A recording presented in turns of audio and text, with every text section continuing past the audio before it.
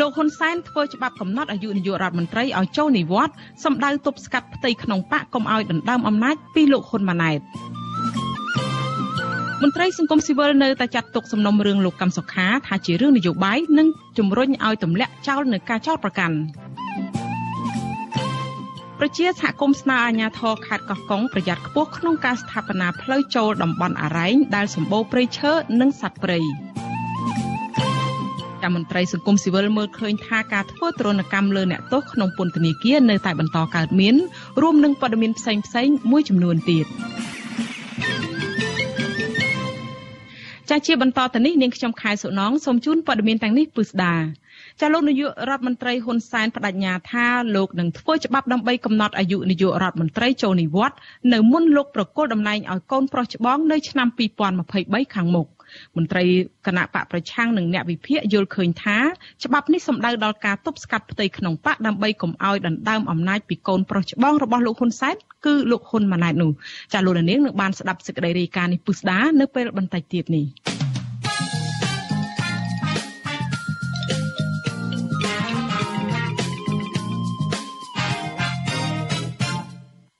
ចាលោកនាងកញ្ញាជាទីមេត្រីចាតកតងទៅនឹងសំណុំរឿងលោកកឹមសុខាប្រធានគណៈបកប្រឆាំងឯនេះវិញ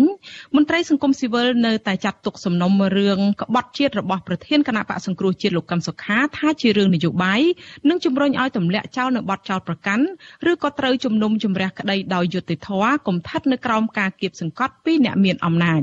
ឆ្លើយតបទៅនឹងការលើកឡើងនេះអ្នកនាំពាក្យរដ្ឋាភិបាលនិយាយថាការស្នើទម្លាក់ចោលបទចោទប្រកាន់ពីលោកកឹមសុខាគឺជាគំនិតនយោបាយដែលប្រឆាំងទៅនឹងដំណើរការរបស់តុលាការចាប់ពីរដ្ឋធានី Washington លោកជាតិចំណានរាយការណ៍ព័ត៌មាននេះមន្ត្រីសង្គមស៊ីវិលលើកឡើងថាការលើកពេលសវនាការករណីនេះជាហូរហែកន្លងមកធ្វើឲ្យលោកកឹមសុខាក្នុងនាមជាប្រធានគណៈបកនយោបាយខាត់ប្រយោជន៍ធ្ងន់ធ្ងរពួកគេចង់ឃើញប្រធានគណៈបកមួយនេះអាចធ្វើសកម្មភាពនយោបាយឡើងវិញគណៈការបោះឆ្នោតខិតជិតចូលមកដល់អ្នកសម្របសម្រួលផ្នែកអង្គការរបស់អង្គការឃ្លាំមើលការបោះឆ្នោត Confrel លោកកនសវាងនិយាយថាជារឿងល្អ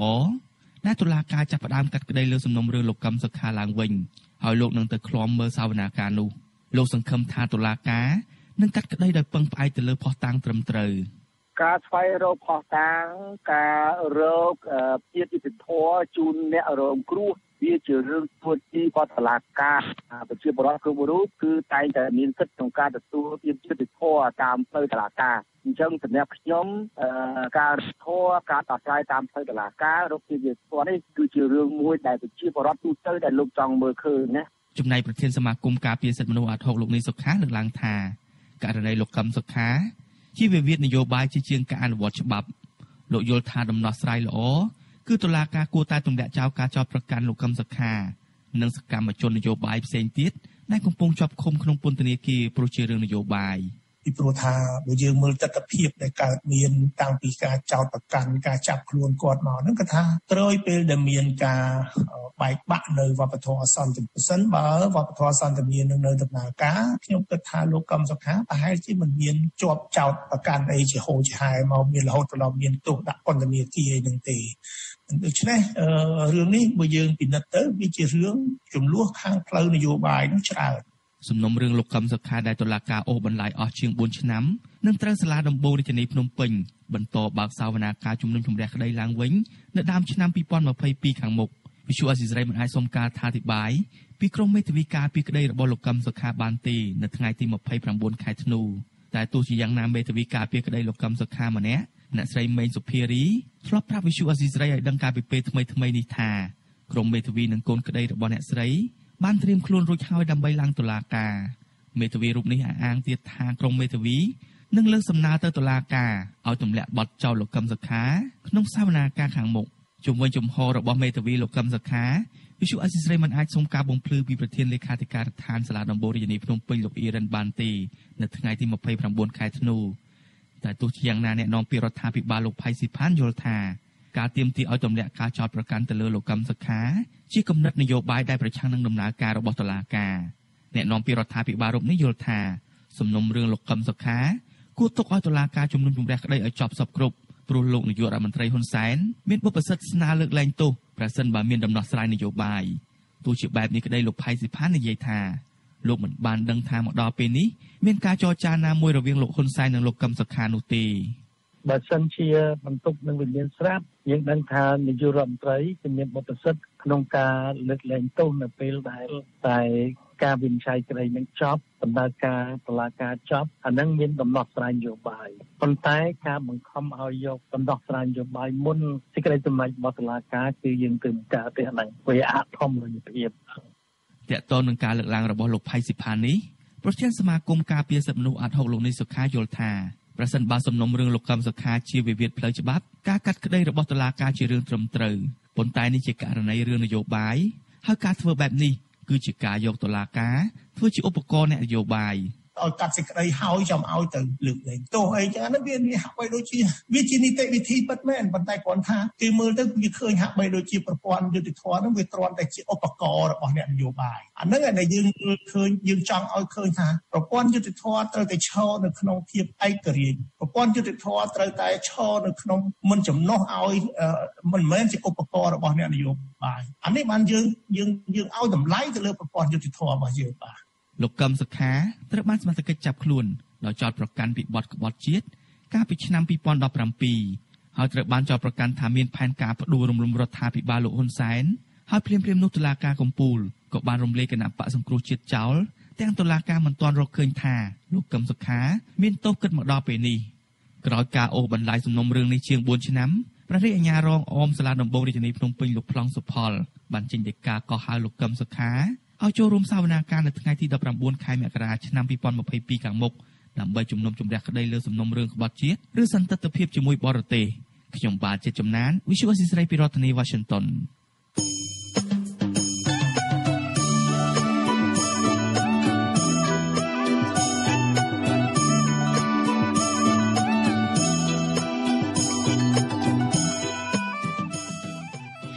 ចាលោកនាងកញ្ញាប្រិមិត្តអ្នកស្ដាប់និងអ្នកទស្សនាការផ្សាយរបស់វិទ្យុអាស៊ីសេរីលើបណ្ដាញសង្គម Facebook និង YouTube ទាំងអស់ជាទីមេត្រីចាក្រៅពីលោកនាងទស្សនាការផ្សាយផ្ទាល់លើបណ្ដាញសង្គមទាំងពីរនេះចាលោកនាងក៏អាចស្ដាប់ការផ្សាយផ្ទាល់តាមរយៈរលកធាតុអាកាសខ្លីឬ Shortwave តាមកម្រិតនិងកម្ពស់ដូចតទៅនេះពេលព្រឹកចាប់ពីម៉ោង 5 កន្លះដល់ម៉ោង 6 កន្លះតាមរយៈរលកធាតុអាកាសខ្លី 9390 kHz ស្មើនឹងកម្ពស់ 32m និង 11850 kHz ស្មើនឹងកម្ពស់ 25m ពេលយប់ពីម៉ោង 7 កន្លះដល់ម៉ោង 8 កន្លះតាមរយៈរលកធាតុអាកាសខ្លី 9390 kHz ស្មើនឹងកម្ពស់ 32m និង 15155 kHz ស្មើនឹងកម្ពស់ 20m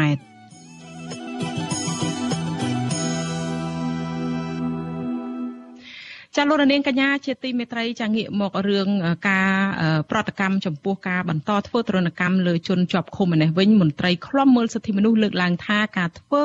អំពើទរណកម្មលើជនជាប់ឃុំក្នុងពេលសួរចម្លើយនៅក្នុងពន្ធនាគារនៅតែបន្តកើតមានប៉ុន្តែមន្ត្រីក្រសួងមហាផ្ទៃអះអាងថាកម្ពុជាបានលុបបំបាត់បញ្ហានេះទាំងស្រុងហើយចាប់ពីរដ្ឋធានី Washington អ្នកស្រីម៉ៅសុធានីរាយការណ៍អំពីរឿងនេះមន្ត្រីឃ្លាំមើលការរំលោភសិទ្ធិមនុស្សព្រួយបារម្ភការបន្តកើតមានករណីធ្វើទរណកម្មលើអ្នកទោសជាហូរហែនិងមិនមានការស្វែងរកយុត្តិធម៌ជូនដល់ជនរងគ្រោះហើយនិងសាច់ញាតិនោះទេមន្ត្រីសម្របសម្រួលសមាគមការពារសិទ្ធិមនុស្សអាត់ហុកខេត្តបាត់ដំបងនិងប៉ៃលិនលោកយិនមេលីប្រាប់វិទ្យុអស៊ីសេរីនៅថ្ងៃទី29ខែធ្នូថាថ្មីបើកម្ពុជាមានច្បាប់រដ្ឋធម្មនុញ្ញច្បាប់ព្រហ្មទណ្ឌនិងច្បាប់អន្តរជាតិដែលហាម5មិនឲ្យអាជ្ញាធរនិងមន្ត្រីពន្ធនាគារធ្វើទរណកម្មលើជនជាប់ឃុំក្នុងពេលសួរចម្លើយនិងនៅក្នុងពន្ធនាគារក្តីក៏ប៉ុន្តែការអនុវត្តជាក់ស្ដែងរបស់សមត្ថកិច្ចវិញគឺផ្ទុយពីច្បាប់ទាំងនេះលោកក៏បានថ្នើឲ្យក្រសួងស្ថាប័នពាក់ព័ន្ធពង្រឹងការអនុវត្តច្បាប់ឡើងវិញព្រមទាំងស៊ើបអង្កេតដោយឯករាជ្យចំពោះរបួសស្នាមនិងការស្លាប់របស់ជនរងគ្រោះឥឡូវរឿងដូចជាករណីដែលបាត់ដំបងអីចឹងពាក់ព័ន្ធទៅនឹងការប្រើប្រាស់គ្រឿងញៀនហួសប្រមាណឲ្យស្លាប់តែដល់សួរថាមានស្អីដែលជាតកតាងវាអត់មានអ្វីដែលជាការចែងក្នុងច្បាប់គ្រាន់តែជាការចែងឯងសំខាន់លើការអនុវត្តថាតើក្រសួងស្ថាប័នមានឆន្ទៈទេក្នុងការស្វែងរកក្នុងការអនុវត្តឲ្យបានត្រឹមត្រូវទៅតាមគោលការណ៍ច្បាប់ហ្នឹងនេះជាចំណុចសំខាន់បាទការលើកឡើងនេះបន្ទាប់ពីរដ្ឋមន្ត្រីក្រសួងមហាផ្ទៃលោកសខេងអះអាងថាកម្ពុជាបានលុបបំបាត់ការធ្វើទរណកម្មសួរចម្លើយជនសង្ស័យនិងអ្នកទោសនៅក្នុងពន្ធនាគារ លោកបន្តថាកម្ពុជាក៏បានបង្កើតគណៈកម្មាធិការជាតិប្រឆាំងការធ្វើទរណកម្មស្របតាមគោលការណ៍អង្គការសហប្រជាជាតិដូច្នេះសមត្ថកិច្ចមិនអាចធ្វើទរណកម្មតាមអំពើចិត្តបានឡើយលោកសខេងថ្លែងបែបនេះនៅក្នុងពិធីសម្ពោធដាក់ឲ្យប្រើប្រាស់ផ្លូវការមណ្ឌលយុវនីតិសម្បទានៅស្រុកកណ្ដាលស្ទឹងខេត្តកណ្ដាលនៅថ្ងៃទី28ខែធ្នូទោះបីថាកាត់ទោសហើយក្តីមិនទាន់កាត់ទោសក្តីគឺយើងមិនអាចនឹងរំលោភបំពានទៅលើសិទ្ធិដែលគេមាននៅក្នុងពន្ធនាគារការពិតសិទ្ធិត្រូវបានកាត់បន្ថយហើយអ្នកដែលជាប់ឃុំនោះពីការដែលមានសិទ្ធិសេរីភាពដើរហើរចេញចូលហូបចុកដោយសេរីទៅនៅមួយកន្លែងប៉ុន្តែសិទ្ធិគេនៅមានទៀតការហូបចុកហាត់ប្រាណថែទាំសុខភាពទំនាក់ទំនងគ្រួសាររៀនសូត្រដឹងព័ត៌មានតែយើងមិនអាចទៅរំលោភបំពានធ្វើទរណកម្មឬក៏ទៅរំលោភសេពសន្តិវៈនៅក្នុងនោះដោយរំលោភលើស្ត្រីទោះជាយ៉ាងនេះក្តីតាមការស្រាវជ្រាវរបស់មន្ត្រីសមាគមការពារសិទ្ធិមនុស្សអាត60បានឲ្យដឹងថាក្នុងឆ្នាំ2021នេះខេត្តបាត់ដំបងមានជនរងគ្រោះស្លាប់ដោយសារតែការធ្វើទរណកម្មរបស់សមត្ថកិច្ចក្នុងពេលសួរចម្លើយនិងនៅក្នុងពន្ធនាគារចំនួន3ករណីម្ដាយមានជនរងគ្រោះម្នាក់ដែលបានស្លាប់ក្នុងពន្ធនាគារខេត្តបាត់ដំបងលោកស្រីយន់កឹមប្រាប់អធិស្រីថាលោកស្រីបានប្តឹងរកយុត្តិធម៌ជូនក្មួយរយៈពេលជាង1ឆ្នាំមកហើយតាំងពីតុលាការថ្នាក់ក្រោមរហូតដល់សាលាឧទ្ធរប៉ុន្តែมันមានដំណោះស្រាយទេថែមទាំងត្រូវតុលាការតម្កល់រឿង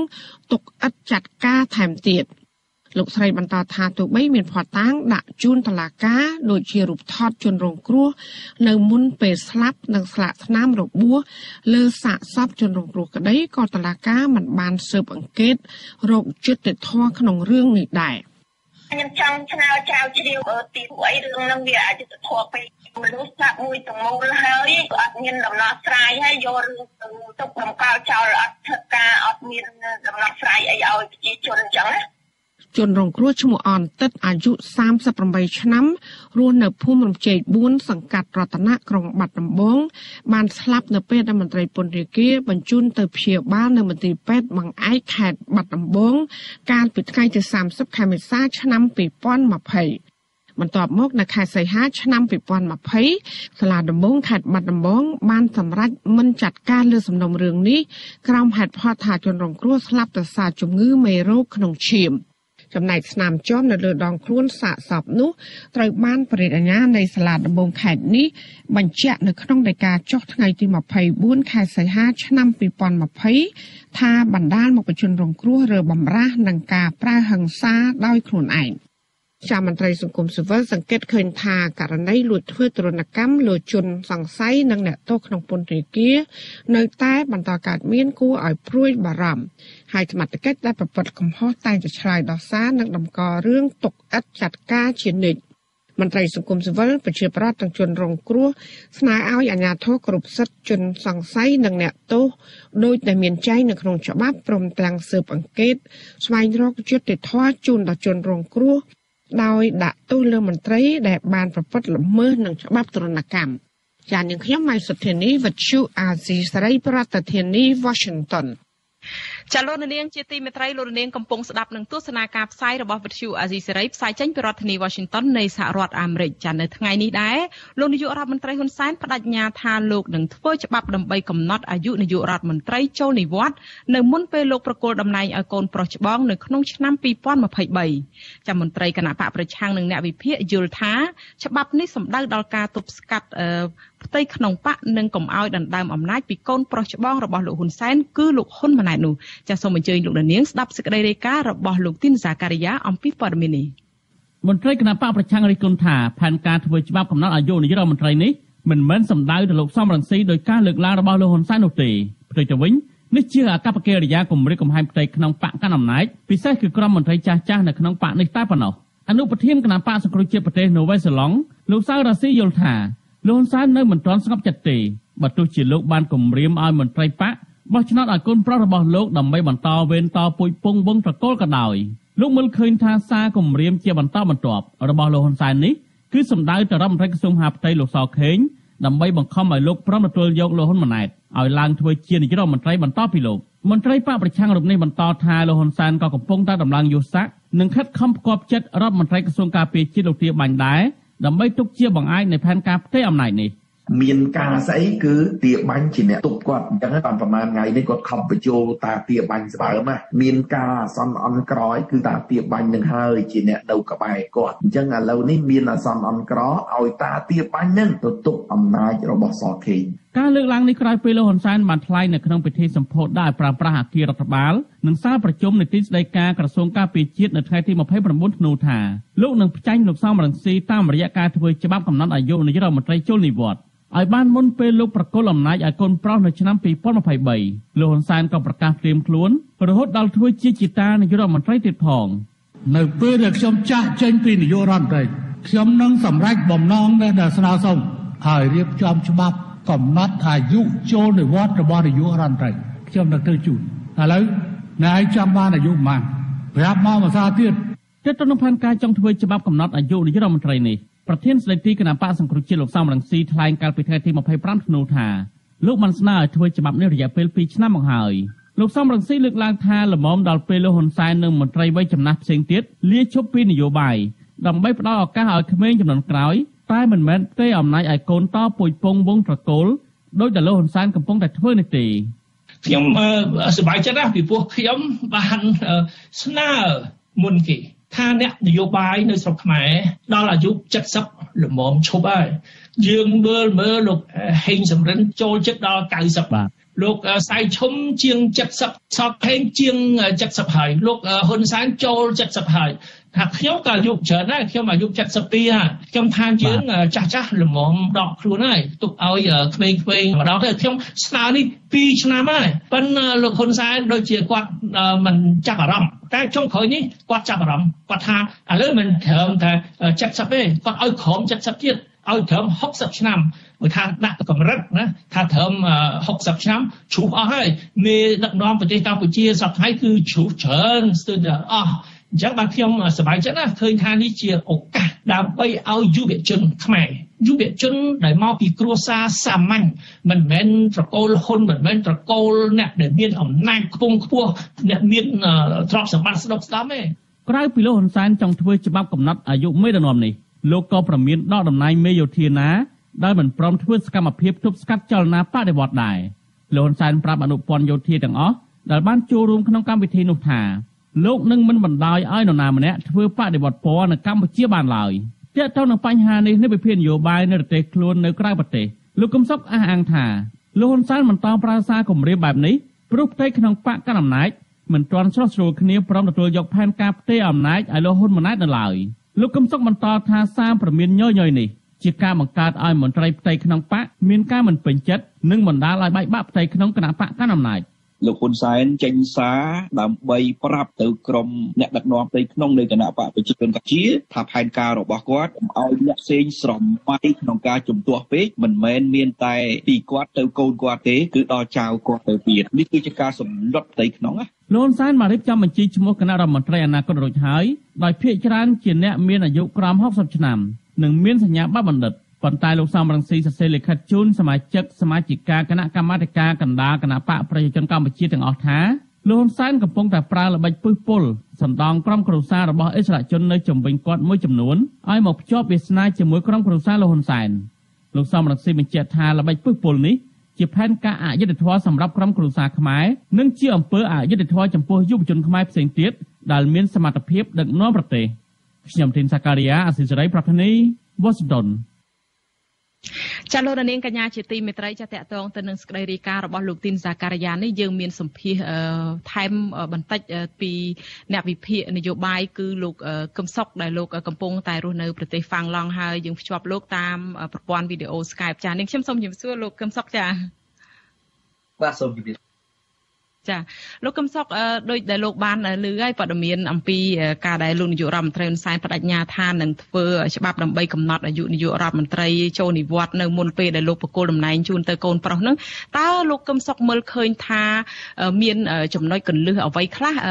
ចំពោះការលើកឡើងរបស់លោកនាយករដ្ឋមន្ត្រីហ៊ុនសែននៅពេលនេះចាបើទៅលោកតែបារម្ភអំពីបេក្ខជនអនាគតនាយករដ្ឋមន្ត្រីរបស់កូនប្រុសរបស់គាត់ហើយរឿង2ដែលលោកហ៊ុនសែនមិនអាចប្រកែកបាន ហើយយើងក៏ដឹងតាមរយៈកាយវិការរបស់លោកហ៊ុនសែនដែលប្រកាសនៅថ្ងៃនេះរឿងទី1បេក្ខជនអនាគតនាយករដ្ឋមន្ត្រីរបស់គណៈបកប្រជាជនបើទោះបីជាបានទៅឈ្មោះហ៊ុនម៉ាណែតក៏ដោយក៏ប៉ុន្តែ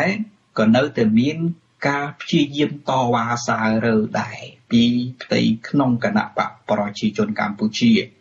អញ្ចឹងហើយបានជាគាត់ធ្វើច្បាប់កំណត់ថាអ្នកណាដែលមានអាយុលើសពី70ទៅមិនអាចធ្វើជានាយករដ្ឋមន្ត្រីបានហ្នឹងណា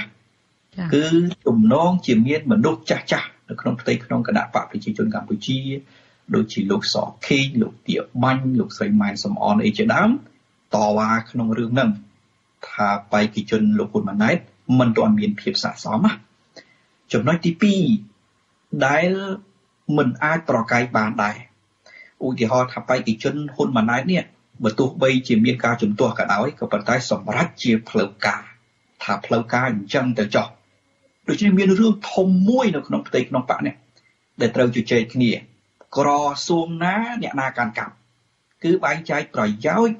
នៅក្នុងរដ្ឋាភិបាលដែលដឹកនាំដោយហ៊ុនម៉ាណែតដោយលោកហ៊ុនសែនបាននិយាយអះអាងមួយដែលធ្វើឲ្យយើងអាចដឹងបានថាទោះបីជាគាត់ចេញពីតំណែងនាយករដ្ឋមន្ត្រីក៏ដោយក៏លោកអូនពាន់មនីរដ្ឋនៅតែជារដ្ឋមន្ត្រីក្រសួងសេដ្ឋកិច្ចហិរញ្ញវត្ថុនេះអាចពន្លិចឲ្យយើងដឹងបានថានៅក្នុងផ្ទៃក្នុងគណៈបកប្រជាជននោះកំពុងតែវែកញែកគ្នាហើយថាបើលោកហ៊ុនម៉ាណែតជានាយករដ្ឋមន្ត្រីចុះក្រសួងសំខាន់មហាផ្ទៃអ្នកណាភាគីណាការពីជាតិភាគីណា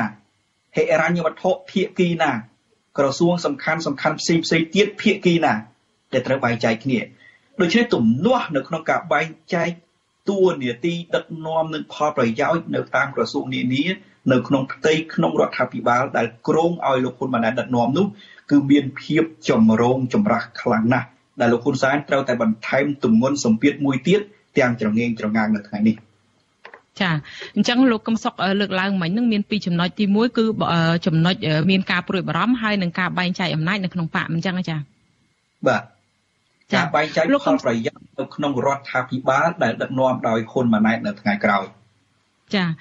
លោកកឹមសុខក្នុងតាក់ទងទៅនឹងការលើកឡើងអំពីការប្រកាសនេះលោកបានជ្រាបហើយថាលោកនាយករដ្ឋមន្ត្រីហ៊ុនសែននឹងក៏ពមៀនចាដកតំណែងមន្ត្រីយោធាណាដែលមិនទប់ស្កាត់បដិវត្តតើបដិវត្តនឹងចេញពីក្រមណាទៅវិញទៅលោកកឹមសុខចាពុំមានបដិវត្តទេនៅប្រទេសកម្ពុជានៅក្នុងផ្ទៃក្នុងគណៈបកប្រជាជនកម្ពុជាខ្ញុំយល់ឃើញថាក៏ពុំមានបដិវត្តដែរក៏ប៉ុន្តែកំពុងតែមានចលនានៃការទាមទារឲ្យរកបេក្ខជនអនាគតនាយករដ្ឋមន្ត្រីដ៏ស័ក្តិសមម្នាក់តាមរយៈការសម្របសម្រួលផ្ទៃក្នុងមិនមែនការគៀបសង្កត់ដាក់សម្ពាធលើផ្ទៃក្នុងដោយលោកហ៊ុនសែនធ្វើนั่นទេលោកកឹមសុខមានប្រសាសន៍ថាអត់មានបដិវត្តទេប៉ុន្តែហេតុអីក៏លោកនាយករដ្ឋមន្ត្រីប្រើពាក្យថាឲ្យទប់ស្កាត់បដិវត្តទៅវិញចា៎ពីព្រោះនេះជាលេសតែមួយគត់ដែលលោកហ៊ុនសែនអាចប្រើដើម្បីប្រើកម្លាំងប្រដាប់អាវុធនៅក្នុងការកម្ចៃក្រុមផ្សេងឬក៏កម្ចាត់ប្រជាពលរដ្ឋដែលទាមទារយុត្តិធម៌សង្គម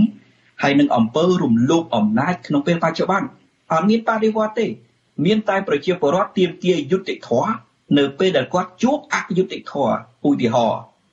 បុគ្គលិកក្រុមហ៊ុនឯកជនជាដើមដែលទាមទារអំពីសិទ្ធិការងារសមរម្យរបស់ពួកគាត់ឧទាហរណ៍ប្រជាពលរដ្ឋដែលមានការរំលោភដីធ្លីជាដើមទាមទារអំពីយុត្តិធម៌ក្នុងការបានដីធ្លីរបស់ពួកគាត់មកវិញឧទាហរណ៍អ្នកនយោបាយដែលត្រូវគេរឹតបន្តឹងសិទ្ធិនយោបាយទាមទារសិទ្ធិធ្វើនយោបាយហើយរឿងទាំងអស់នេះសុទ្ធតែជារឿងក្នុងក្របខ័ណ្ឌច្បាប់ទាំងអស់អត់មានអ្នកណាធ្វើបដិវត្តទេក៏ប៉ុន្តែលោកហ៊ុនសែនប្រើពាក្យបដិវត្តដើម្បីជាលេសក្នុងការប្រើកម្លាំងសង្កត់អ្នកដទៃហើយការប្រើលេសនេះណាផ្ទៃក្នុងគណៈបកប្រជាជនកម្ពុជាដែលកំពុងតែជំទាស់នឹងលោកហ៊ុនសែនប្រសិនបើយុទ្ធនាការជំទាស់នោះមិនបានជោគជ័យអាចរងគ្រោះធំពីរយ៉ាងថែមទៀតរងគ្រោះធំទី1អ្នកដែលមិនមែនជាបកពួករបស់លោកហ៊ុនសែននៅក្នុងជួរ PM ឬក៏ជួរប៉ូលីសជាដើម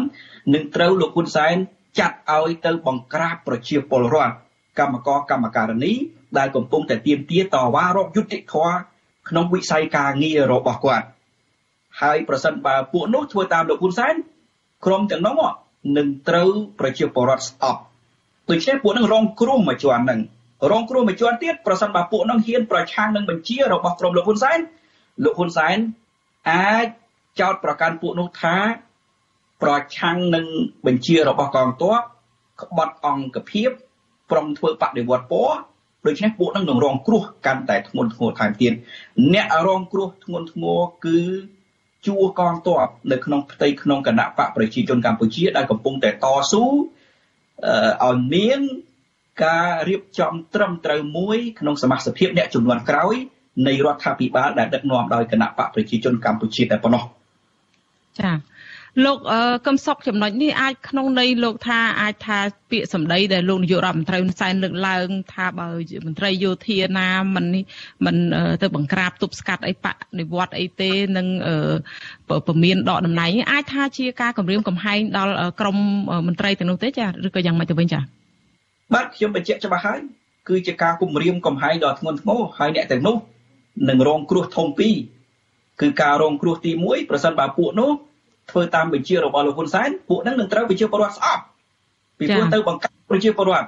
ប៉ុន្តែបើពួកនឹងមិនទៅតាមបញ្ជារបស់លោកហ៊ុនសែន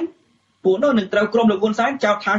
ក្បត់អង្គភាពធ្វើបដិវត្តពណ៌ផ្ដួលរំលំគាត់និងកូនប្រុសរបស់គាត់អញ្ចឹងពួកនឹងត្រូវបង្ក្រាបយ៉ាងសាហាវចាលោកកឹមសុខមួយវិញទៀតតកតងទៅនឹងបញ្ហាហ្នឹងលោកបានលើកឡើងអំពីចំណុចថាជាពាក្យសម្ដីគម្រាមកំហែងប៉ុន្តែយើងឃើញថាតកតងទៅនឹងការផ្ទេរតំណែងទៅកូនប្រុសនេះយើងឃើញហើយថាការផ្ទេរអំណាចនេះអាចចេញរួចនៅក្នុងឆ្នាំ2023ដោយអ្វីដែលលោកនាយរដ្ឋមន្ត្រីហ៊ុនសែនហ្នឹងមានការប៉ងប្រាថ្នាបើអំណាចយើងឃើញថានៅក្នុងដៃពេញរបស់លោកហ៊ុនសែនមានទាំងទាហានមានអីហើយហេតុអីបានជាលោកនាយករដ្ឋមន្ត្រីហ៊ុនសែនមើលទៅហាក់ដូចជាអត់មានទំនុកចិត្តនៅក្នុងការផ្ទេរអំណាចទៅឲ្យកូនប្រុសរបស់គាត់ចា៎មានការបារម្ភធំពីរទី1រឿងអ្វីក៏ដោយកាលណាប្រឆាំងទៅនឹងចរន្តផ្ទៃក្នុងវានឹងកើតឧបសគ្គធំកុម្មុយនីសចិនក៏ដោយកុម្មុយនីសវៀតណាមក៏ដោយដែលខ្លាំងនឹងរឹងមាំមកដល់ពេលនេះគឺមានការសម្របសម្រួលផ្ទៃក្នុងច្បាស់លាស់ណាគឺគេមានប្រជាធិបតេយ្យផ្ទៃក្នុងរបស់គេទោះបីជាក្រុមនោះឬប្រទេសនោះឬគណៈបកនោះដឹកនាំបែបកុម្មុយនីសក៏ដោយគេមានប្រជាធិបតេយ្យផ្ទៃក្នុងយ៉ាងហោចណាស់គេសម្របសម្រួលផ្ទៃក្នុងមុននឹងសម្រេចផែនការអ្វីមួយឬតែងតាំងអ្នកណាម្នាក់ក៏ប៉ុន្តែយើងមើលដំណើរលោកហ៊ុនសែនមើលលោកហ៊ុនសែនរៀបចំផែនការយូរហើយក្នុងការប៉ងលើកលោកហ៊ុនបណ្ដាជាបេក្ខជនអនាគតនាយករដ្ឋមន្ត្រីរបស់គណៈបកប្រជាជនកម្ពុជាក៏ប៉ុន្តែទៅអត់រួចទេហើយវាទៅរួចបន្ទាប់ពីលោកហ៊ុនសែនចេញគម្រាមមកប្រាវអ្នកណាមិនធ្វើមានសង្គ្រាមអ្នកណាមិនធ្វើត្រូវប្រឈមនឹងអាយុជីវិតជាមួយនឹងគាត់ដូច្នេះវាកើតចេញពីការគម្រាមកាលណាកើតចេញពីការគម្រាមបែបនេះវិបត្តិផ្ទៃក្នុងធំមកខ្ញុំមិនអាចរៀបរាប់ថាវិបត្តិក្នុងបែបណាទេព្រោះខ្ញុំមិននៅក្នុងផ្ទៃក្នុងគេចំណុចទី2វាបញ្ច្រាស់នឹងចរន្តទឹកចិត្តរបស់ប្រជាពលរដ្ឋវាផ្ទុយនឹងចរន្តទឹកចិត្តផ្ទៃក្នុងហើយវាមកបញ្ច្រាស់នឹងចរន្តទឹកចិត្តប្រជាពលរដ្ឋទៀតបាននៅក្នុងផ្ទះក៏ឆ្លោះចេញពីផ្ទះក៏មានគេបាតកម្មទាំងចង់ឆ្លោះដូច្នេះចំណុចនេះมันអាចធ្វើឲ្យលោកហ៊ុនម៉ាណែតទៅមុខរួចជាការឡើងកាន់តំណែងនាយករដ្ឋមន្ត្រីនឹងរលូនទេហើយមែនតែទៅមរតកនេះណាមរតករបស់លោកហ៊ុនសែនផ្ទេរទៅឲ្យលោកហ៊ុនម៉ាណែតនេះជាមរតកវិបត្តិឬក៏ជាវិបត្តិនៃកម្មទាដែលលោកហ៊ុនសែនបន្សល់ទុកឲ្យលោកហ៊ុនម៉ាណែតទៅវិញទេជាមរតកនៃអំនួតជាមរតកនៃការសម្លុតជាមរតកនៃភាពក្អេងក្អាងដូច្នេះហើយបញ្ច្រាស់មកវិញលោកហ៊ុនម៉ាណែតត្រូវរងគ្រោះធ្ងន់ណាស់ពីឪពុករបស់ខ្លួនហើយរឿងទាំងនេះណានៅលើពិភពលោកគឺកូនរបស់ជនផ្ដាច់ការតែងតែទទួលរងនៅភាពគ្រោះថ្នាក់ពីស្នាដៃដឹកនាំរបស់ឪពុកលីប៊ីក៏ដោយសេរីក៏ដោយហើយពួកកូននៃប្រទេសមេដឹកនាំប្រទេសទាំងនោះសុទ្ធតែបណ្ឌិតសុទ្ធតែបញ្ញវន្តជាន់ខ្ពស់ពីបណ្ដាប្រចាំប្រទេសដោយដែលលោកហ៊ុនម៉ាណែតអញ្ចឹងដែរចាអរគុណច្រើនលោកកឹមសុខមានសំណួរមួយទៀតងាកទៅរឿងដែលថាលោកនាយករដ្ឋមន្ត្រីហ៊ុនសែនប្រកាសនៅថ្ងៃនេះពីរឿងថានឹងធ្វើច្បាប់អីកំណត់អាយុនាយករដ្ឋមន្ត្រីហ្នឹងខ្ញុំឃើញថាលោកហ៊ុនសែនបានធ្វើច្បាប់សញ្ជាតិហើយលោកសំរងស៊ីហ្នឹងក៏ឃើញថាទប់គាត់មិនឲ្យចូលក្នុងស្រុកអីបានតាក់ទងនឹងអ្នកដែលគ្រប់គ្រងហ្នឹងក៏ត្រូវជាប់ពន្ធនាគារឬក៏ហៅក្តីក្តាមតុលាការមកដល់ថ្ងៃនេះមិនទាន់ចាប់សពគ្រប់ហ្នឹង រឿងថាគាំទ្រការធ្វើមាតុភូមិនិវត្តរបស់លោកសំរងស៊ីនឹងឯងហេតុអីបានជានៅពេលនេះលោកនាយករដ្ឋមន្ត្រីត្រូវធ្វើច្បាប់កំណត់អាយុអីទៀតចាបើ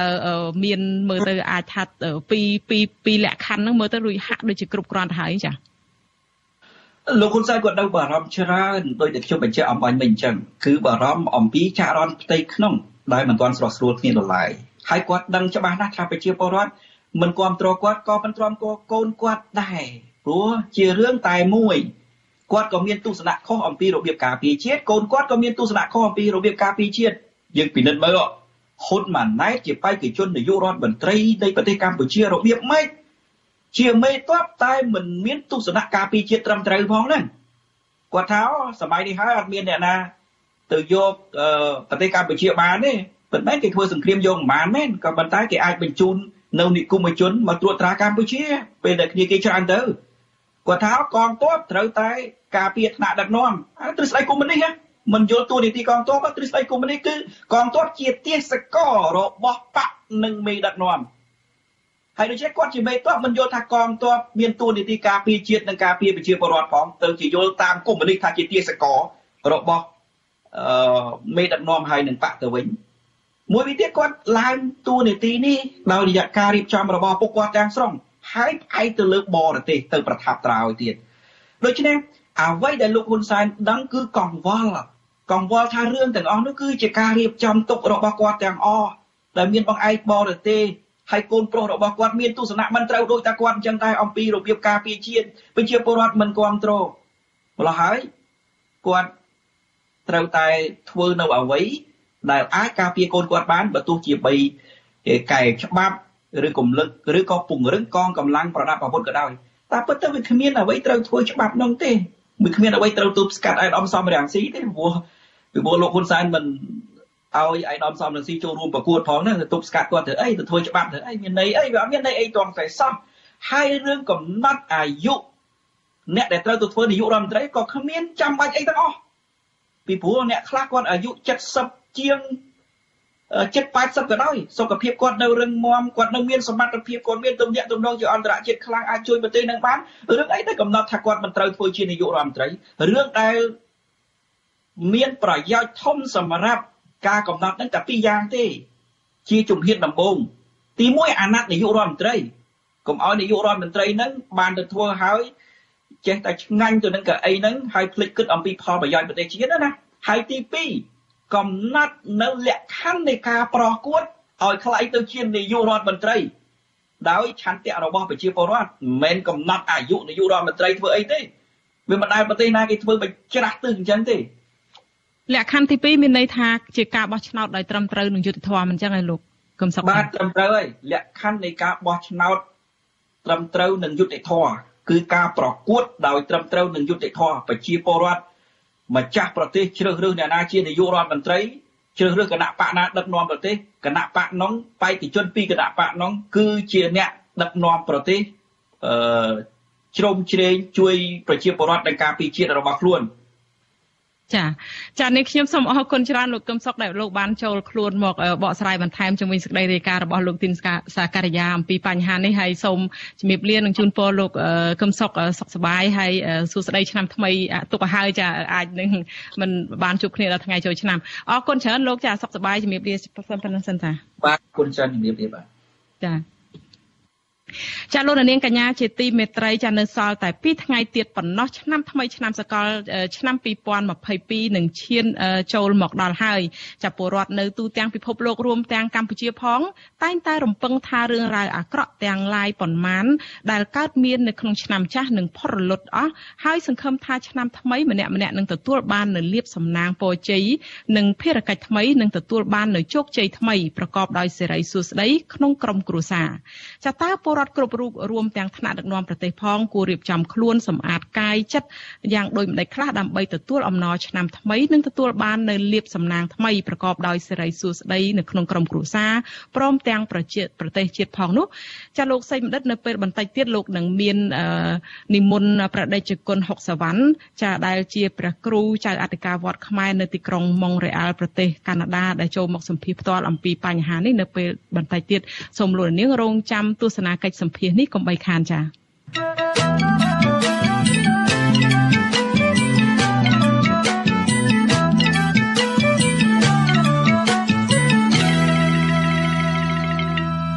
ចាលោកនាងកញ្ញាជាទីមេត្រីចាងាកមកសេចក្តីរាយការណ៍តាក់ទងទៅនឹងស្ថានភាពជំងឺ Covid-19 វិញអ្នកជំងឺ Covid-19 ម្នាក់ទៀតបានស្លាប់ដែលជាអ្នកមិនបានចាក់វ៉ាក់សាំងបង្ការចំណែកករណីឆ្លងថ្មីវិញក្រសួងប្រកាសថាមានចំនួន4នាក់ដែលជាលទ្ធផលបញ្ជាក់ដោយម៉ាស៊ីនពិសោធន៍ PCR ក្នុងនោះករណីនាំចូលពីក្រៅប្រទេសម្នាក់បានឆ្លងមេរោគបំផ្លែងថ្មីអូមីក្រុងដែលធ្វើឲ្យអ្នកឆ្លងមេរោគបំផ្លែងថ្មីនេះបានកើនឡើងដល់34នាក់គិតត្រឹមព្រឹកថ្ងៃទី29ខែធ្នូនេះកម្ពុជាមានអ្នកកើតជំងឺ Covid-19 ចំនួន 120,000 នាក់ក្នុងនោះអ្នកជាសះស្បើយមានជាង 110,000 នាក់និងអ្នកស្លាប់មានចំនួន 3,011 នាក់ក្រសួងសុខាភិបាលប្រកាសថាគិតត្រឹមថ្ងៃទី28ខែធ្នូម្សិលមិញរដ្ឋាភិបាលកម្ពុជាចាក់វ៉ាក់សាំងជូនពលរដ្ឋដែលមានអាយុពី5ឆ្នាំឡើងទៅបានជាង 13 លាន 6 សែននាក់សម្រាប់ដូសទី2ក្នុងចំណោមប្រជាពលរដ្ឋដែលត្រូវចាក់សរុបជាង 14 លាន 3 សែននាក់និងដូសទី3វ៉ាក់សាំងចាក់វ៉ាក់សាំងបានជិត 3 លាន 5 សែននាក់ជាមួយគ្នានេះអាជ្ញាធរខេត្តបន្ទាយមានជ័យបានក្រើនរំលឹកដល់មន្ត្រីសុខាភិបាលនិងអាជ្ញាធរពាក់ព័ន្ធក្រោមអាវ៉ាតឲ្យពន្លឿនចាក់វ៉ាក់សាំងបង្ការជំងឺ Covid-19 ដូសជំរុញដល់ប្រជាពលរដ្ឋឲ្យបានសម្រេចតាមគោលដៅអភិបាលខេត្តបន្ទាយមានជ័យលោកអ៊ុំរេត្រីបានបញ្ជាក់នៅក្នុងសេចក្តីប្រកាសព័ត៌មានចុះថ្ងៃទី27ធ្នូណែនាំដល់ប្រជាពលរដ្ឋឲ្យអនុវត្តវិធានការសុខាភិបាលឲ្យបានខ្ជាប់ខ្ជួនក្នុងពេលរៀនរស់នៅតាមគន្លងថ្មីដើម្បីទប់ស្កាត់ការរាតត្បាតមេរោគបំផ្លែងថ្មីនេះ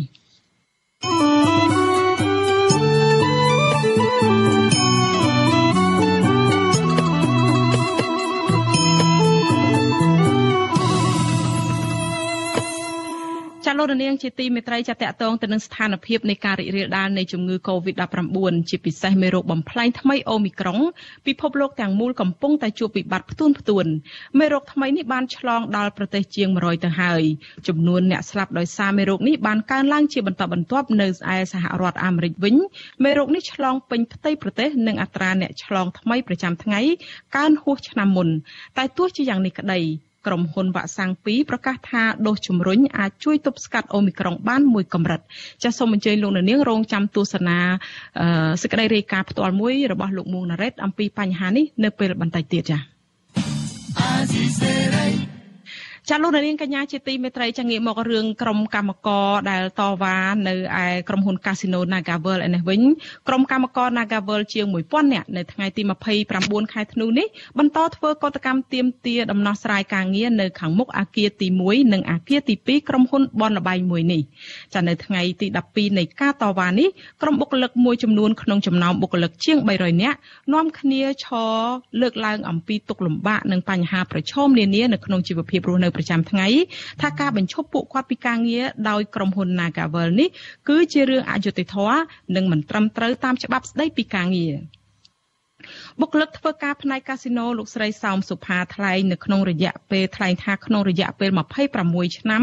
លោកស្រីធ្វើការឲ្យក្រុមហ៊ុនទៀងទាត់តាមពេលវេលាជានិច្ចហើយពុំដែលឈប់សម្រាកមួយថ្ងៃណាឡើយមិនគួរក្រុមហ៊ុនបញ្ឈប់លោកស្រីពីការងារនោះទេលោកស្រីស្នើឲ្យភាគីក្រុមហ៊ុនទទួលយកបុគ្គលិកជាង300នាក់ដែលក្រុមហ៊ុនបានបញ្ឈប់នោះឲ្យចូលធ្វើការវិញខ្ញុំចង់ឲ្យដំណើរការពីខ្ញុំបកស្រាយដែលខ្ញុំមានកំហុសអីទៅតែសោះធ្វើការនេះតាំងពីខ្ញុំនៅក្មេងរហូតដល់ខ្ញុំវ័យប្រហែលនេះហើយតែខ្ញុំទៅរកការងារណាបានទៀតសូម្បីតែបញ្ឈប់ខ្ញុំក៏ពេញវ័យឲ្យខ្ញុំមិនព្រឹកដែរ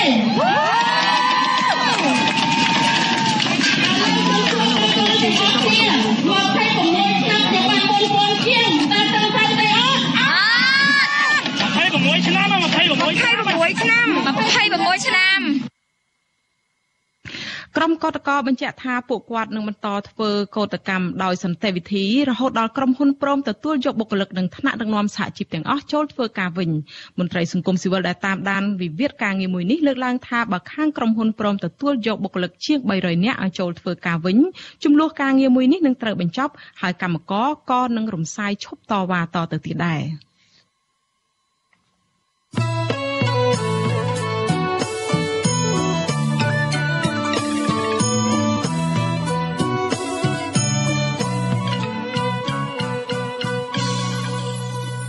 ចាលោកនាងកញ្ញាជាទីមេត្រីចាតកតងទៅនឹងសេចក្តីរាយការណ៍អំពីការការពារធនធានធម្មជាតិឯនេះវិញមន្ត្រីសង្គមស៊ីវិលនិងប្រជាសហគមន៍ស្នើឲ្យអាជ្ញាធរខេត្តកោះកុងប្រុងប្រយ័ត្នខ្ពស់ចំពោះគម្រោងស្ថាបនាផ្លូវមួយខ្សែចូលទៅតំបន់អរ៉ែងដែលសម្បូរដោយព្រៃឈើនិងសត្វព្រៃកម្រកំពុងរស់នៅចាការលើកឡើងនេះក្រោយពីអាជ្ញាធរឃុំជីផាតបានស្ថាបនាផ្លូវមួយខ្សែប្រវែង31គីឡូម៉ែត្រប៉ះចំតំបន់ព្រៃអភិរក្ស20គីឡូម៉ែត្រធ្វើឲ្យមានភាពចម្រូងចម្រាសគ្នារវាងអង្គការអភិរក្សសត្វព្រៃនិងគម្រោងអភិវឌ្ឍន៍នេះចាប់ពីរដ្ឋធានី Washington លោកសនច័ន្ទរដ្ឋារាយការណ៍អំពីរឿងនេះមន្ត្រីអង្គការសង្គមស៊ីវិលនិងពលរដ្ឋនៅឃុំជីផាតនៅស្រុកថ្មបាំងខេត្តកោះកុងចាត់ទុកគម្រោងស្ថាបនាផ្លូវលំមួយខ្សែតភ្ជាប់ពីឃុំជីផាតដល់ឃុំថ្មដុនពៅនៅស្រុកថ្មបាំងផ្ដល់ផលប្រយោជន៍ច្រើនដល់សកម្មភាពសេដ្ឋកិច្ចនិងអ្នកទេសចរទៅកំសាន្តនៅបរ៉ែងក៏ប៉ុន្តែពួកគេបារម្ភថាប្រសិនបើការស្ថាបនាផ្លូវនេះរួចរាល់នឹងបង្កលក្ខណៈងាយស្រួលដល់អ្នកកាប់បំផ្លាញព្រៃឈើនិងកាប់ទន្ទ្រានយកដីធ្វើអាជីវកម្មប៉ះពាល់ដល់ព្រៃអភិរក្សនិងសុវត្ថិភាពសត្វព្រៃនៅទីនោះប្រជាសហគមន៍នៅឃុំជីផាតលោកស៊ីសំណាងបានប្រាវិទ្យាអេស៊ីសេរីនៅថ្ងៃទី29ខែធ្នូថាអាជ្ញាធរឃុំជីផាតបានស្ថាបនាផ្លូវមួយខ្សែនេះជាង2ខែមកហើយក៏ប៉ុន្តែថ្មីនេះមន្ត្រីអង្គការសម្ព័ន្ធមិត្តសត្វព្រៃបានរារាំងមិនឲ្យគ្រឿងចាក់ឈូសឆាយផ្លូវដោយលើកហេតុផលថាខ្លាចប៉ះពាល់ដល់តំបន់អភិរក្សនិងសត្វព្រៃដោយត្រូវរងចាំស្ថាប័នជំនាញសិក្សាបានច្បាស់លាស់ជាមុនសិនលោកថាមទល់ពេលនេះអាជ្ញាធរបានផ្អាកការឈូសឆាយផ្លូវនេះជាបណ្ដោះអាសន្ននិងកំពុងពិភាក្សាដោះស្រាយរឿងនេះលោកអំពីមនីឲ្យបរិវត្តនៅតំបន់នោះក្រោយពីទទួលបានផ្លូវធ្វើដំណើរត្រូវចេះស្រឡាញ់នឹងការពារព្រៃឈើដោយមិនត្រូវបរបាញ់សត្វព្រៃនិងកាប់រុករានដីព្រៃអភិរក្សនោះទេជាការស្នើសុំទៅប្រជាពលរដ្ឋទាំងពីតំបន់ពីទាំងហើយនឹងទាំងតំបន់អរ៉ែងថាក្រោយពីបានផ្លូវតូចល្មមដែលយើងអាចធ្វើចរាចរណ៍ទាំងអស់គ្នាហើយហ្នឹងសូមឲ្យពួកគាត់ហ្នឹងគឺចេះស្រឡាញ់ការពារព្រៃឈើដោយ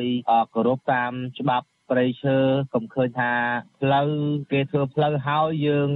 កាប់ឆ្ការព្រៃដើម្បីផលប្រយោជន៍ផ្ទាល់ខ្លួនហ្នឹងគឺវាអត់ត្រឹមត្រូវទេសូមឲ្យគាត់គិតទៅលើកន្លែងហ្នឹង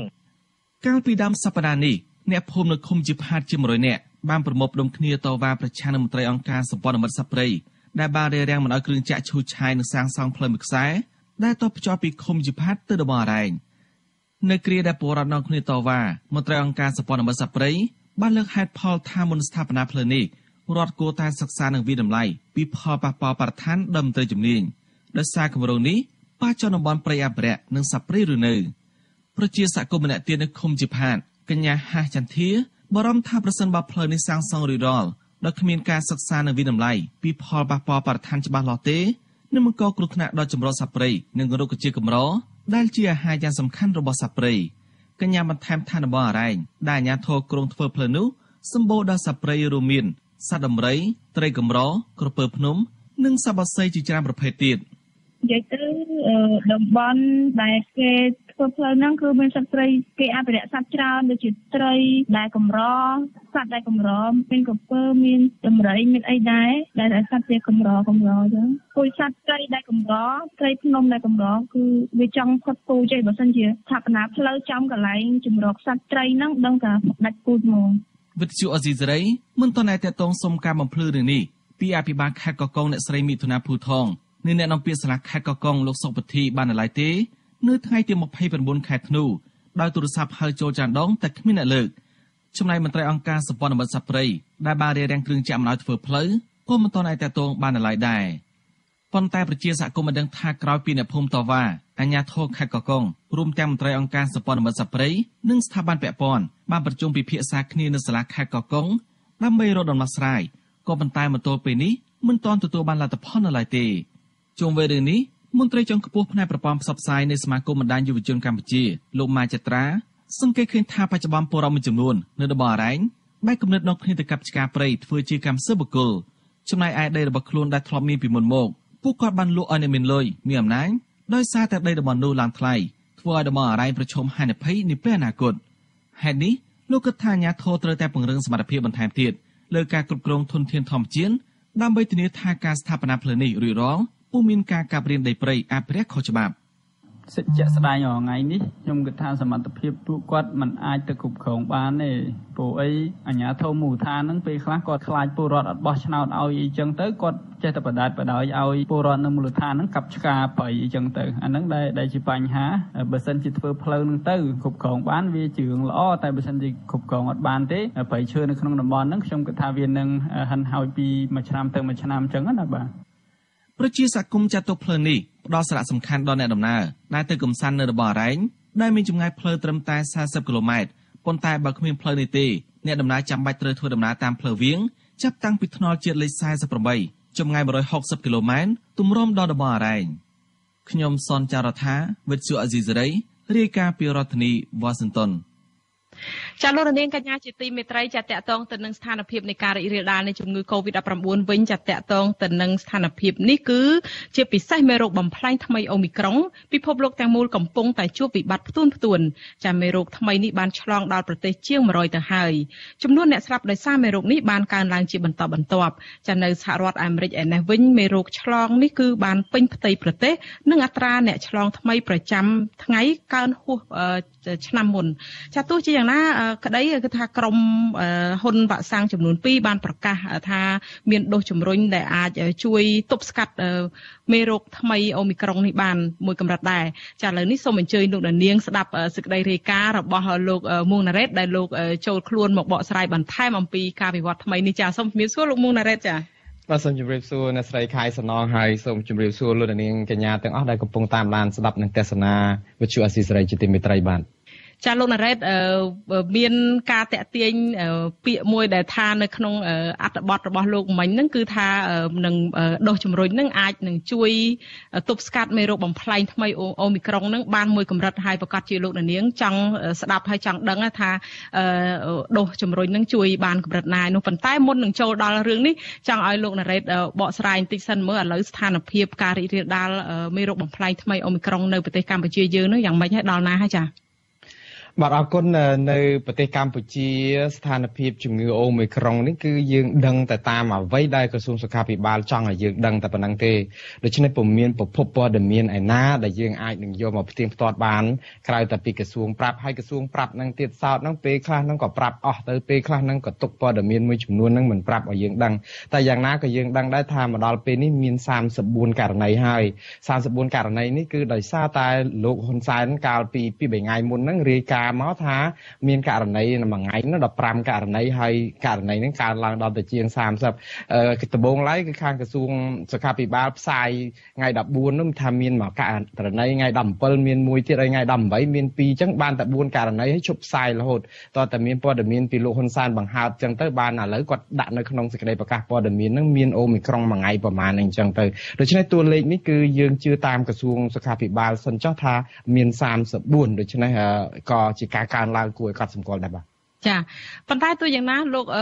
ណារ៉េតបញ្ហាហ្នឹងយើងដឹងហើយថាសេចក្តីប្រកាសពីក្រសួងសុខាភិបាលហ្នឹងរាល់ថ្ងៃថារដ្ឋាភិបាលហ្នឹងបានចាក់វ៉ាក់សាំងបង្ការជំងឺ Covid-19 ហ្នឹងបានចំនួនច្រើនណាស់ហើយតើកម្ពុជាគួរតែមានការបារម្ភពេកទេចំពោះរឿងមេរោគបំផ្លែងថ្មីនេះចានេះគឺជាចំណុចសំខាន់ណាស់គឺយើងឃើញថាប្រទេសកម្ពុជាចាក់វ៉ាក់សាំងស្ទើរតែគ្រប់គ្នាទៅហើយកុំតែចាក់អាយុក្រោម5ឆ្នាំមិនបានកុំអីចាក់ទៀតយើងឃើញថាកុំថាឡើយតែវ៉ាក់សាំងចិនដែលចាក់ឲ្យប្រជាពលរដ្ឋខ្មែរស្រោចពេញផ្ទៃប្រទេសប្រហែលជា 90% នៃវ៉ាក់សាំងដែលចាក់នោះសូម្បីតែវ៉ាក់សាំងនៅអាមេរិកដែលល្បីក៏មិនអាចទប់ទល់អូមីក្រុងបានដែរអូមីក្រុងឥឡូវនេះគឺឆ្លងដល់ទៅជាង100ប្រទេសហើយនៅក្នុងរយៈពេលត្រឹមតែជាង30ថ្ងៃទេអាមេរិកឯនេះវិញហ្នឹងគឺឆ្លងពេញផ្ទៃប្រទេសតែម្ដងគឺកាលពីមុននៅសហរដ្ឋ2ទៀតឥឡូវគឺឆ្លងគ្មានសល់ចន្លោះទេឆ្លងពេញផ្ទៃប្រទេសហើយមួយថ្ងៃឆ្លងរហូតដល់ទៅ 260,000 អ្នកនៅក្នុងមួយថ្ងៃជាមធ្យមតួលេខ 260,000 អ្នកនេះគឺបានន័យថាវាខ្ពស់ហួសពីតួលេខចាស់កាលពីឆ្នាំ2020ដើមឆ្នាំ2020ដែលកំពុងឡើងខ្លាំងមែនតើនោះឡើងអស់ត្រឹមតែ250,000 អ្នកនៅក្នុងមួយថ្ងៃឯងហើយតួលេខនេះខាងអាមេរិកនឹងព្យាករថានឹងឡើងរហូតដល់ទៅកន្លះលានអ្នកនៅក្នុងមួយថ្ងៃឯណោះនៅពេល7ថ្ងៃឬក៏10ថ្ងៃទៅមុខទៀតនេះដោយសារវាជារដូវឈប់សម្រាកបុណ្យប្រចាំឆ្នាំរបស់អាមេរិកផងហើយមានការជួបជុំប្រពែប្រពូនគ្នាសម្បើមផងនៅក្នុងគ្រួសារដោយសារពិធីនេះហើយយើងក៏ដឹងដែរថាអាមេរិក បានចាក់វ៉ាក់សាំងក៏ច្រើនដែរក៏ប៉ុន្តែយើងមើលឃើញកុមាររបស់អាមេរិកនៅក្នុងសប្តាហ៍កន្លងទៅនេះគ្រាន់តែមួយសប្តាហ៍ឆ្លង200,000 នាក់បាទគ្រាន់តែកុមារតែយ៉ាងណាយើងដឹងថាវ៉ាក់សាំងដែលចាក់នៅអាមេរិកនេះប្រកែកយ៉ាងណាក៏ដោយគឺចាក់បានតែ2លាន4មិនជាង200លានអ្នកទេព្រោះប្រជាជនមាន300លានអ្នកជាងអញ្ចឹង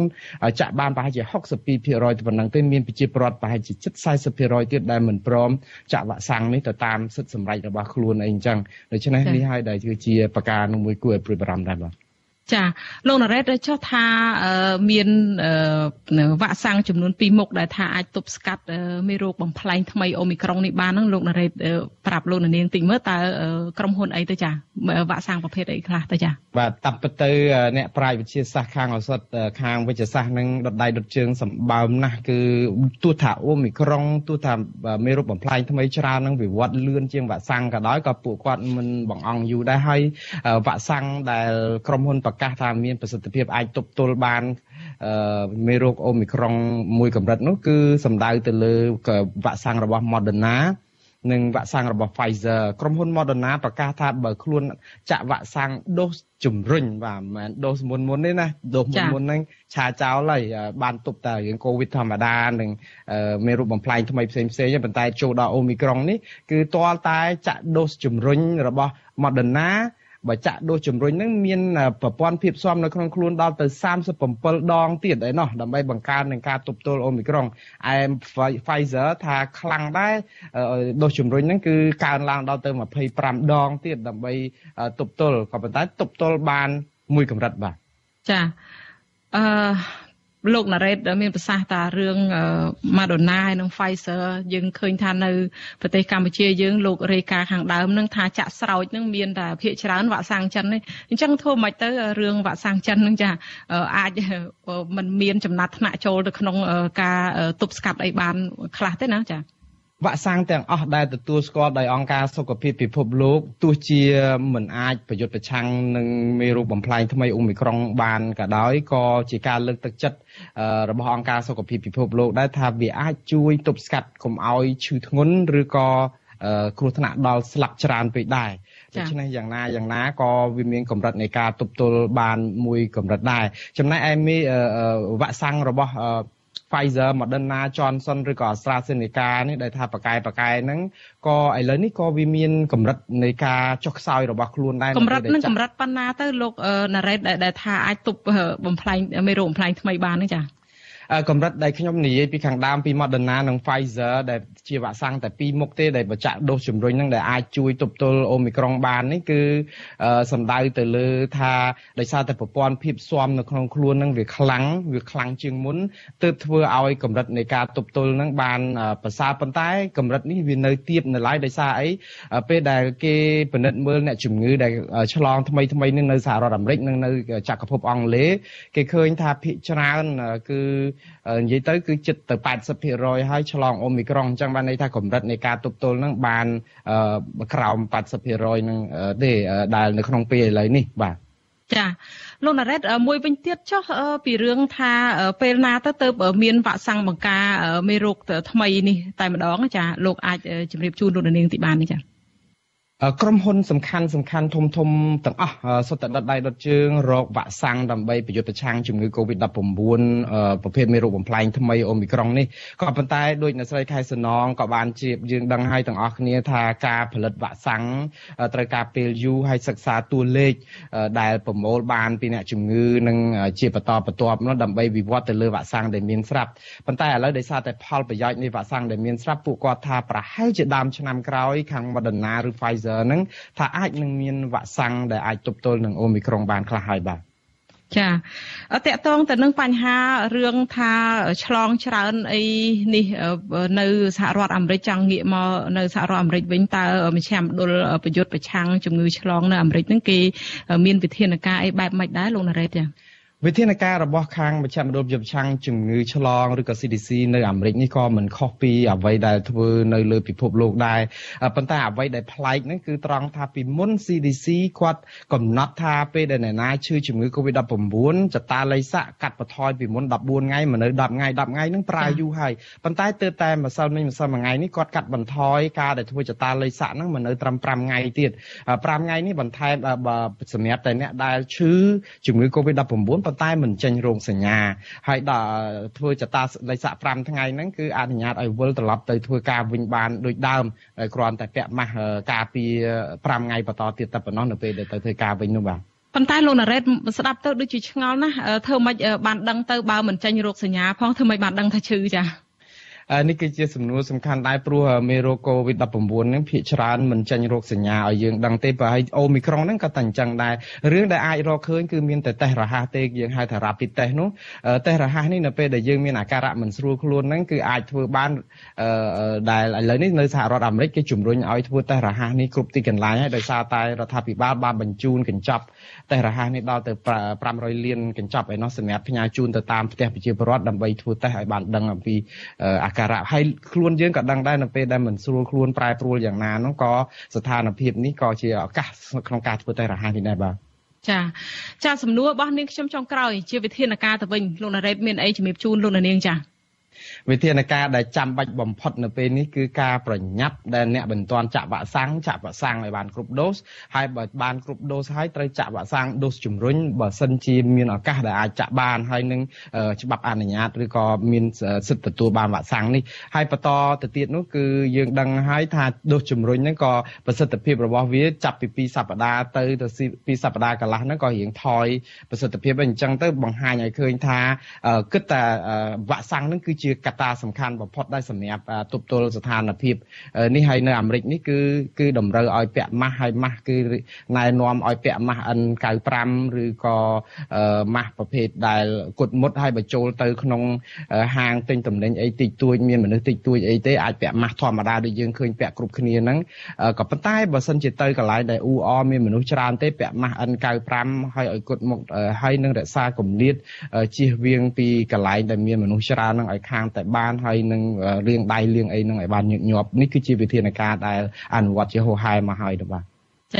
ចានេះខ្ញុំសូមអរគុណច្រើនលោកមួងណារ៉េតដែលលោកបានចូលមករាយការណ៍ជម្រាបជូនលោកនាងអំពីការវិវត្តថ្មីជំវិញការរីករាលដាលនៃជំងឺ COVID-19 ជាពិសេសមេរោគបំផ្លែងថ្មីអូមីក្រុងនេះចាហើយសូមអរគុណនិងជម្រាបលាលោកណារ៉េតត្រឹមប៉ុណ្ណេះសិនចាសូមអរគុណបាទ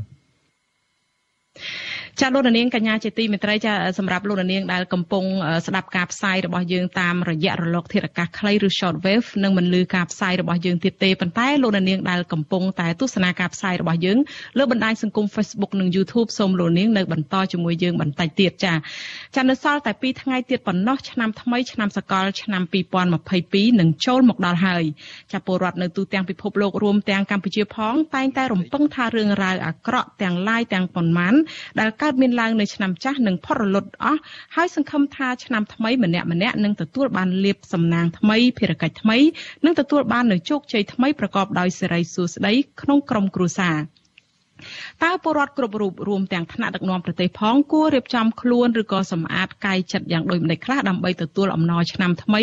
និងទទួលបាននូវលាភសំណាងថ្មីប្រកបដោយសិរីសួស្តីក្នុងក្រុមគ្រួសារព្រមទាំងប្រទេសជាតិនោះចានៅពេលបន្តិចទៀតនេះសូមអញ្ជើញលោកនាងទស្សនាកិច្ចសម្ភាសន៍មួយរបស់លោកសេចបណ្ឌិតជាមួយព្រះតេជគុណហុកសាវណ្ណដែលជាព្រះគ្រូចៅអធិការវត្តខ្មែរនៅទីក្រុងម៉ុងរ៉េអាល់ប្រទេសកាណាដាជុំវិញបញ្ហានេះចាលោកនាងជាទីមេត្រីសូមជាបន្តទៅនេះនាងខ្ញុំខែសុណងសូមអរគុណនិងសូមជម្រាបលាលោកនាងហើយសូមប្រគល់នីតិនេះជូនទៅលោកសេចបណ្ឌិតជាអ្នកសម្របសម្រួលបន្តអំពីប្រធានបទអំពីអត្ថន័យជុំវិញការផ្លាស់ប្ដូរឆ្នាំថ្មីនិងទូនាទីប្រជាពលរដ្ឋនិងថ្នាក់ដឹកនាំសម្រាប់ឆ្នាំថ្មីចាសូមអញ្ជើញលោកនាងទស្សនាកិច្ចសម្ភាសន៍នេះដោយតទៅ